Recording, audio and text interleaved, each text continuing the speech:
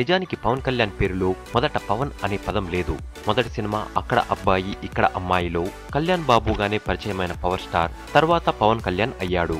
అయితే ఇన్ని సంవత్సరాల తర్వాత ఇప్పుడు పవన్ కళ్యాణ్ పేరుకు సంబంధించిన న్యూస్ ఒకటి లేటెస్ట్ గా ఆన్లైన్ కమ్ సోషల్ మీడియాను ఊపేస్తుంది.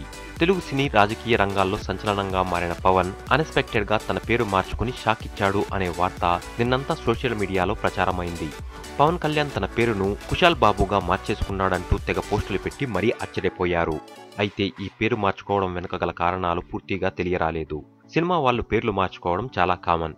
దట్ మీన్స్ వాళ్లకు జన్మతహా ఓ పేరు ఉంటుంది, కానీ సినీ రంగంలోకి ప్రవేశించడానికి ముందు ఓ పేరు ఎంచుకుంటారు.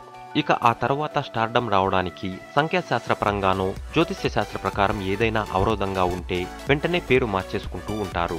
అయితే పవన్ విషయంలో తానే పేరు మార్చుకున్నాడా లేక ఏదైనా టెక్నికల్ ప్రాబ్లం వల్ల అలా అయిందా అనే దాని మీద క్లారిటీ లేదు.